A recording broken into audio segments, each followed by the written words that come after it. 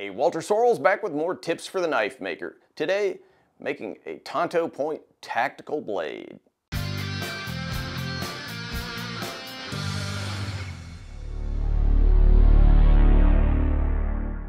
Hey guys, really excited today. I'm kicking off my collaboration with Pops Knife Supplies in my first Pops project of the month. Today, making a Tanto point tactical blade, cool feature, removable, replaceable handles. Now, Tanto points are one of the trickiest things to grind in knife making, but there are a few simple techniques that you can use to make the process a little easier. Stick around for some tips and tricks that'll help you master the dreaded Tanto point. Today I'll be using some 8670 steel and some really interesting micarta scale material. More on that later. Finally, a bunch of 832 screws and these little dudes right here, 1/4 inch threaded inserts. We'll start by profiling the knife.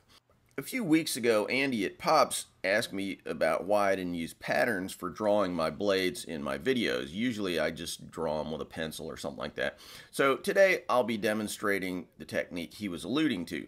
The reason, incidentally, is that when I started Tactics Armory some years ago, I did use this technique of having a pattern, but I haven't done it in years. Anyway, the idea is that anytime you're making more than one copy of a knife, you can easily grind a pattern from a thin piece of micarta, a plastic like Delrin, or even a piece of aluminum. Then you just drill a hole in it and hang it on the wall. Every time you need that knife, pull it down from the wall, use a scribe and maybe some layout fluid to mark the pattern, and then grind it out from there. Before heading to the grinder though, I'll take a detour and drill the holes for the handle scales. I'll be drilling 1/4 inch holes which will mate with these little threaded inserts I showed you earlier. Put the holes wherever you want. Now I probably didn't need to tell you, but this video is sponsored by Pops Knife Supplies.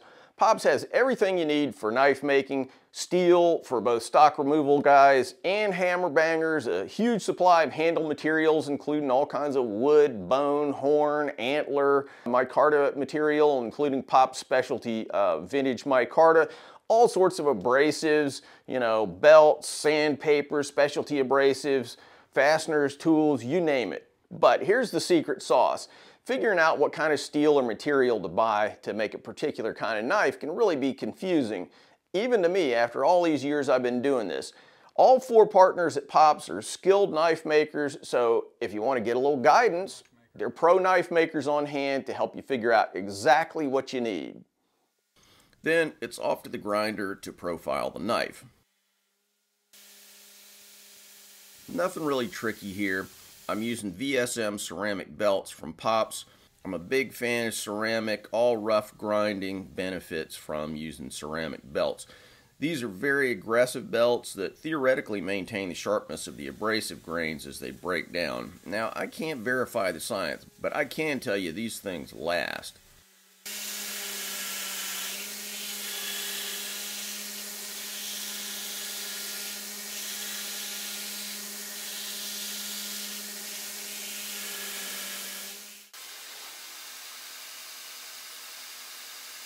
Anyway, profile done. Unfortunately, that is about it for the easy part of the grinding. The good news though is I'm going to show you some tricks for what, just being honest, is some fairly tricky grinding to make the bevels on a Tanto point knife. As usual, my first move is to scribe a couple of tiny lines down the blade as reference points to make sure the bevels are symmetrical side to side. I'll also apply layout fluid and use a pair of El Cheapo calipers to scribe lines for where I want the grind to go. There are 2 trouble spots in grinding these things. The first is that maintaining a dead straight bevel grind along the main part of the blade is wicked hard, as they say in Boston. Grinding a totally dead straight bevel on a straight knife is about 10 times harder than grinding a curved bevel. I don't know why that is, but it just is. The other problem is the tip, which can be a bear to get right. We'll take these on one by one. Now, a lot of people assume that using a jig is the big trick to getting good grind lines. Unfortunately, maybe not. Still, let's give it a whirl. I'm setting a 6-degree angle on my jig, By the way, I've got a video on how to make one of these dead simple jigs. Cheap, easy to make, pretty cool little things. So now I'll start grinding my main bevel. Gotta tell you, I've been doing this for 20 years and I'm struggling to keep a nice straight line across a 4 or 5 inch surface. Jigs have a way of catching or kind of dragging on the table, and all it takes is just a tiny variation in pressure or angle to bite in and cause a wiggle in your line. But if you're patient, you'll get there. First tip, don't try to go too fast. If you have a variable speed motor, back off the speed. Also, back off on your pressure a little bit. Second point, don't panic if you're not perfect when you're hogging off material with a heavy grit belt like this 36 grit ceramic. Sometimes it's easier to fix things with medium grit belts. But this leads me to my main trick. Depending on the type of belt you're using, you may be saddled with 2-inch bump or a little sag next to the plunge line no matter what you do. If the belt's cupped or uneven or whatever, it's just very, very hard to get it right. So what I do is angle the blade just the tiniest bit, so I'm barely making contact with the corner of the belt. Then I feather it in and just gently, gently, gently remove a tiny bit of material on the low spot. That'll creep that section of bevel back up until you've got a nice straight grind line. Here we go.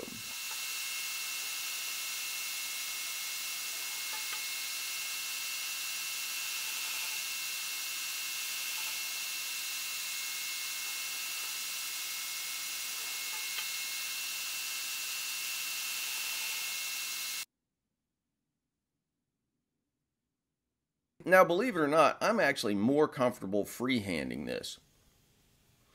It takes more skill, I guess, to maintain really clean angles, but you have so much more control freehand that I feel like I grind cleaner on straight grinds when I go freehand.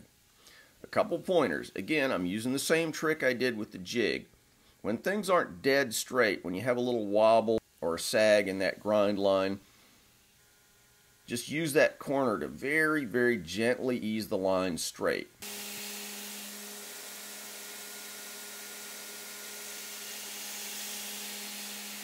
Generally, as I move up to higher grits, I can take a few final passes flat to the platen and make the grind look nice and clean. In this case, I'll go 36 grit and then 120 grit ceramic. Then I'll switch over to 3M Trizac belts. I'll go 300 micron and then follow that with 160 micron. I love these Gator Grit Trizacs as a finishing belt. Predictable, clean, great for getting nice, crisp, straight grinds. Okay, so once we got that squared away, the next tricky part, the tip. You'll notice that I completely ground the main bevel first. I really got it as close to perfect as I can at this point. The reason for this is that the unsupported final part of the grind is really, really hard to get right. If you grind the tip at the beginning, it's super easy to screw up that little intersection between these two lines. You want a nice crisp triangle there, but if you wait until the main bevel is good, you can screw this part up and then just grind it away. So if you wait until 90% of the main bevel is good, you can screw up just a little tiny bit on the end, and that's not a problem because you can just grind it away and now everything's perfect. So tip number one for the tip is to do what we're doing here. Bevel first, tip second. Now I've got a variable angle table for my Ameribraid grinder, and we're going to use that for the second trick here. Tip number two is basically just to use that table as a sort of jig. I'll set the angle exactly the same as my bevel, 6 degrees. Now, and this is key, with the cutting edge running perpendicular to the belt, I'll just sneak the point up there slowly until it gets to be a clean chisel grind. I don't really have to do anything, it just does it for me. Which reminds me, the so-called Tanto point has nothing whatsoever to do with the geometry of Japanese swords, and nothing to do with the Japanese blade known as a Tanto. As I understand, it was just a marketing gimmick name sort of thing given to the chisel type grind by the guys at Spyderco Knives when they came out with a tip on one of their knives quite a few years ago.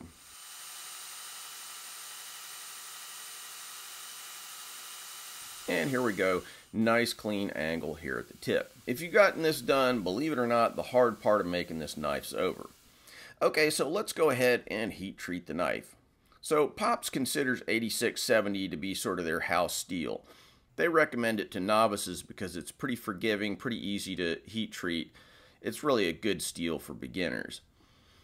Pops 8670 is American made and it comes from the mill ready to heat treat with no need for normalization or any other preliminary heat treating prior to quenching. In order to minimize scale, I'll give it a couple of swipes with no scale. This will both make it easier to clean up after the heat treat and decrease any possibility of decarburization, which might soften the surface of the steel. I'll heat the blade to 1500 Fahrenheit, soak it at temp for 15 minutes, then quench it into Parks 50, a fast quenching oil, though it should be fine with canola or something similar.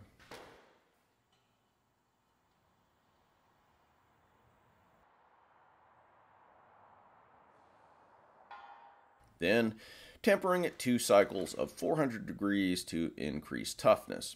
A lot of beginning knife makers are unclear about the difference between hardening and tempering. Hardening converts the steel to martensite, which is the hardest form of steel.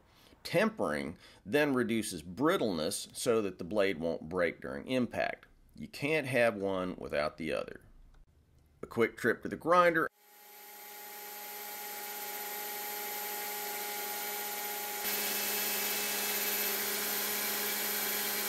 And everything looks nice and clean. Now let's talk about the other fun thing in this project, removable handle scales. I'll actually be making 2 sets of scales for this project. For the handle scales, we'll be using a couple pieces of cross-cut micarta. Again, this is kind of a Pops specialty. As I showed in our Pops tour video last month, they carry these mammoth thick pieces of micarta that they cut across the grain. Now normally with micarta you start with a thin piece like this and you just cut a rectangle out so that any grinding you do is sort of with the grain. But they cut the opposite way, which creates a really unique look that we'll see later. Otherwise, it works and handles just like normal micarta. So what we're trying to accomplish here, 2 things. First, we want to drill a hole for the fastener, the screw, to go through. Second, we want to relieve the bottom and create a little pocket that mates with the little insert that the handle screws will fasten onto, because that insert is thicker than the tang of the knife. And then on the top side, you also need to countersink a hole that the head of the screw can nestle down into so it doesn't bite into your hand. 2 challenges. You need the various holes to be perfectly concentric or nothing will line up right, and they have to mate exactly with the holes in the tang. In order to do that, I drilled out 1 insert so that I could use it as a guide for drilling the screw holes. So I put the insert in and then drill through that hole in the center.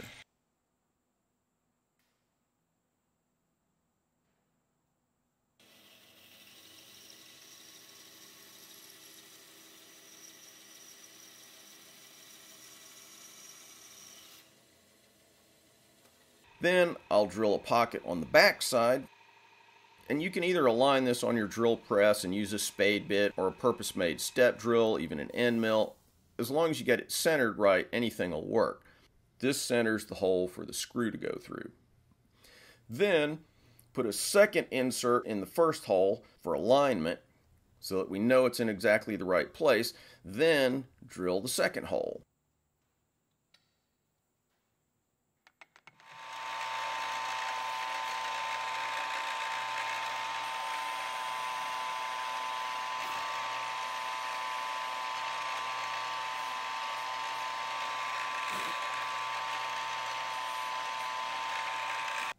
That's the tricky part.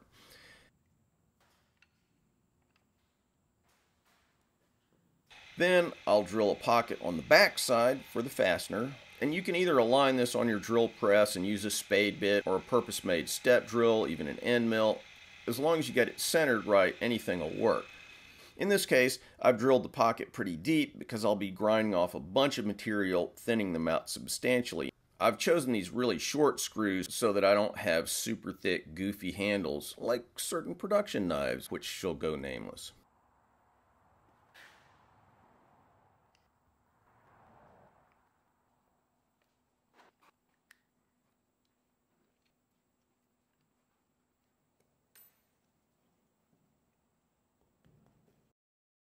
The brown scales will use a flathead screw, so they'll be countersunk with a cone-shaped countersink. FYI, countersinks come in 82 degree and 90 degree sizes. Most flathead machine screws use the 82 degree, so make sure you got the right size countersink.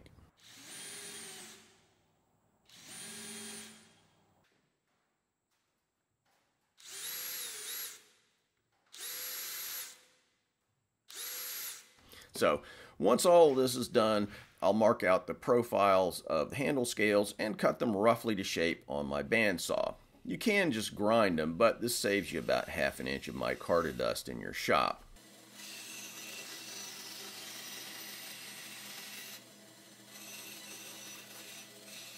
I'll also grind the front faces of the scales using the adjustable table angle.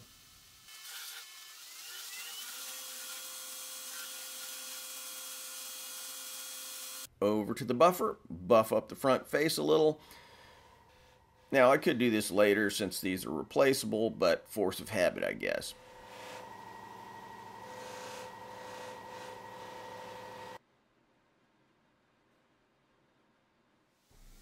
Then I'll grind the scales to shape, profiling them to fit comfortably in the hand.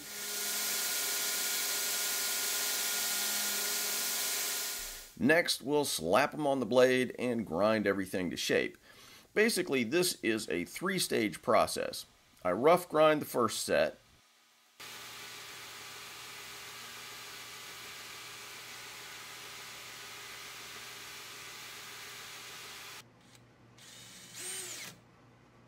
Then I rough grind and finish grind the second set. In other words, I'm going up to higher grits and really just kind of making everything look nice, getting all my curves correct and so on.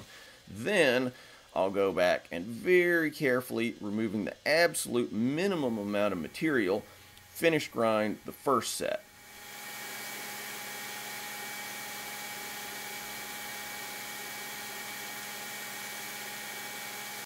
The reason for doing it this way, coming back to that first set a second time, is that both sets are going to have to fit as closely as possible to the tang. You know, if you just blast away on the first set, then blast away on the second set, you'll end up getting down to metal. You'll reduce the size of the tang a good bit, and that first set is then going to end up oversized and won't fit quite right. By doing it in this sequence, and taking off minimal amount on the second pass of the first set, you can pretty much nail both sets. And that's how it worked here. Just feeling it, you'd never even know which one I did first. They both fit perfectly. And once that's done, I'll hit them up on the buffer to bring out the details in the crosscut micarta.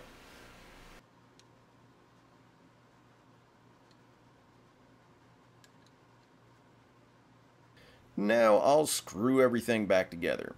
Very simple and easy to do. And this is kind of the payoff of this whole approach, is that once you've done all this preliminary drilling, everything else super easy.